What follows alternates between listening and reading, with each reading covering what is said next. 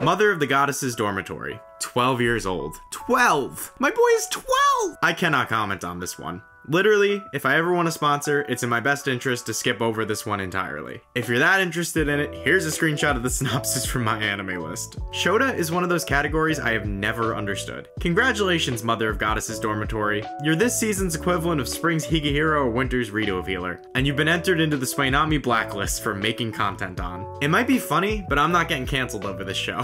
Fifth Amendment tier.